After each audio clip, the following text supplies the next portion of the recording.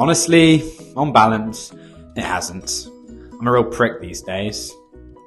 Well, being a student here at Oxford has massively enhanced my study skills.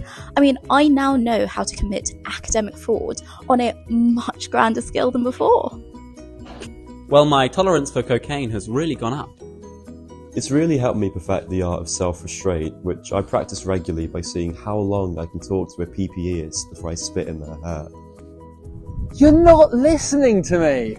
I don't go to Oxford! I work at Curry's PC World! I've become a few centimetres taller. Is this damn lift ever going to come? Binge drinking. Binge drinking. Binge drinking.